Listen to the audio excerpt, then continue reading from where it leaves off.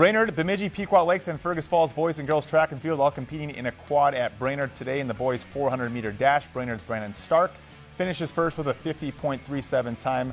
Matt Taves, also from Brainerd, finishes second. Taylin Schemmerhorner, Bemidji, finishes third. In the girls 300 hurdles, Violet Goodwin takes first place, coming in at 48.99 seconds. Brainerd's Natalie Smith took second, and third place went to Allison Gladden from Pequot Lakes. On the boys' side of the 300 hurdles, Charlie Schiesel from Pequot Lakes trying to hold off the Warriors' Gavin Hosel, and does so, finishing in 42.92 seconds. Hosel crosses second, and Sam Gifford of Bemidji takes third overall.